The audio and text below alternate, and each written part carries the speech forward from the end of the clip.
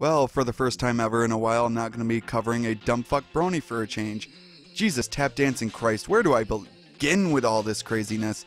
Well, this video is about Meet Jubilee, a streamer and PokeTuber. Well, let me correct myself because I don't want to get killed by those awful PC police, because we all know how brutal they are.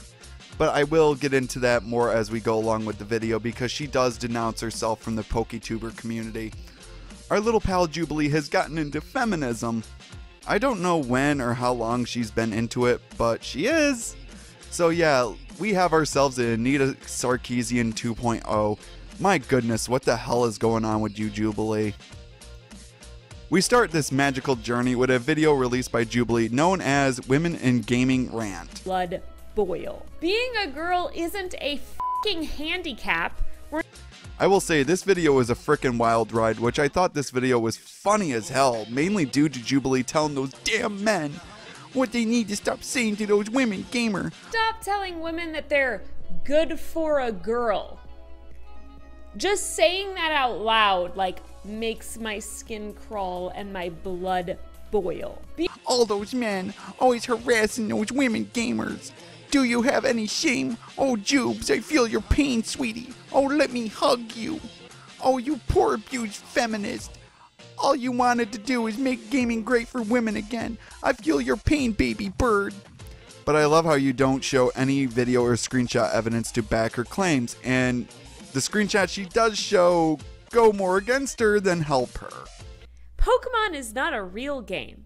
Animal Crossing is not a real game. The Sims is not a real game. Mario is not a real game. Stardew Valley is not a real game. Mobile games are not real games. Put down the baby games and play something that requires challenge and skill for once. Sincerely, all the actual gamers. I'm aware that this guy is especially an ass. Now this is a confusing point because, one, she doesn't show this actual tweet, she shows a screenshot, so finding it was a little bit difficult. I don't even know if the source I found it on is actually the one she's referring to because she doesn't provide a link, she doesn't provide anything to help me find it. But then again, looking at this tweet, it was posted by a girl. Again, the way you went through this video, I can't be sure this is the tweet you're talking about. And considering I actually talked to the person who posted this, they said it was a meme tweet. A bait tweet. You don't show the tweets, you don't show who posted it. What am I supposed to do? You're even willing to show tweets later in your video, so why not this one? Why not put awareness to this guy? Also, I love how you're taking a post and ignoring the rest of it. No, you're not a gamer. I'm so sick of all these people who think they're gamers. No, you're not. Most of you are not even close to being gamers. I see people saying, I put well over 100 hours in this game, it's great. That's nothing. Most of us can easily put 300 plus hours in all our games. I see people who only have Nintendo Switch and claim to be gamers. Come talk to me when you pick up a PS4 controller and then we be friends. Well, first of all, this is clearly made by a console peasant because PC is actually considered to be more for hardcore gamers. Stop making shit like this. Who are you, the gaming police? What the f is this? What horny ass incel gamer designed this shit? Oh, that's Risa Abata. You know, a woman?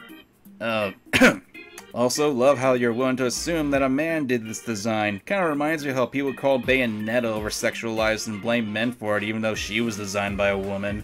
What horny ass incel gamer designed this shit? I'm beginning to think that maybe the reason you get mean comments isn't due to the fact that you're a girl. Look at her back. It's literally breaking from the massive titties. Oh, and how convenient that they use the same screenshot that so many other people have, but if you look at other screenshots of the game, her back looks fine. It could just be because of the angle, the camera, or even a glitch. Critique it all you want, but don't dictate to me what people shouldn't be allowed to create. Stop making games. Jesus, Jubilee, what the fuck are you doing? This is expert levels of underachieving. My goodness, what the fuck are you doing? I don't think that is wine in her video. I think that's Anita Sarkeesian juice. How sad, Jubilee, how sad. Right after this video, our buddy Manga Kamen would go on to make a video to debunk Jubilee's video. You may be wondering, Jubilee, what gives you the authority to speak on all these topics? And that's a great question. It's because I'm a f***ing woman. Really? Because I don't see how it's the qualification. I mean, if anything, I could say it's more of a bias that you've got. And throw in the fact that a lot of this video ends up to be anecdotal with you not even providing a single clip to back this up. I mean, why is your gender the only qualification that you have about this? Oh, how dare you! He made a video on her. Don't you have any class, you horrible, horrible person? How could you do this to our poor Jubilee? Do you have any soul, you sick human being? What would occur after this is a lovely video, would be a shitstorm of epic proportions. My goodness, what a freaking show. Because our baby bird Jubilee would go, well... Let's go bonkers. Yeah, totally nuts. Oh boy, this was freaking funny as hell. Holy shit, what is going on? Also, her fiance Mikey, aka Mad JTV, and YouTube and on Twitch would jump into the ball pit to say that Manga Kamen was attacking Jubilee. I will say, Mikey, my soy boy buddy, how is he attacking Jubilee, Mikey? Are you gonna give me an answer? No, is it because you're talking out of your ass? Good to know, buddy. Not too long after this, he made a tweet. People would proceed to, well, make our little pal Mikey cry like a baby. Oh, how embarrassing, Mikey. Oh, how embarrassing. This would only get better because her friend Kate would also get into the ball pit and try to defend Jubilee. But Kate's tweet put this video by Jubilee in perspective. Good analysis, Kate. She did put her foot in her mouth. During this fun, Jubilee would also lock up her comment section on that video. The reason I know this is because I made a tweet talking about this. After this, however, Jubilee would proceed to block me. That's not an L, folks. That is a W. Wow, winning. Oh, believe me, this Twitter storm would only get better because one person was going to try to take Manga Kamen's video down. The reason for this is because, boo-hoo, it contained jokes. My goodness, people are salty. That if a video says anything negative about a person they like, they got to take it down. Good job. This is so sad indeed. Next up on the list of craziness is Jubilee's femlock that she wanted to make, but you know our pal Jubilee, she's got to get everyone mad.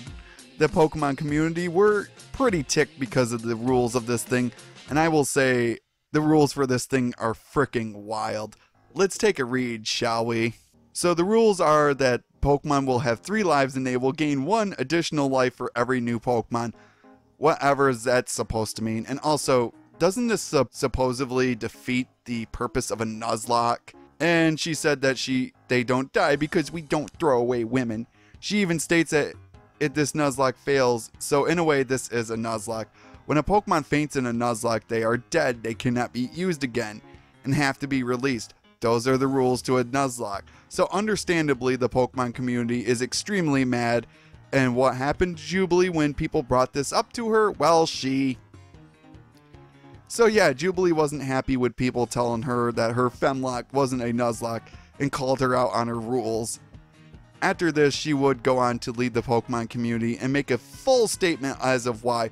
Because the community didn't bend their knees to her bullshit. Holy fuck, what a cunt. So she would say that Twitter is an unsafe place for women, but why are you still on it to this very day? It doesn't make any sense. If Twitter is so unsafe as you so claim it is, then why are you still here?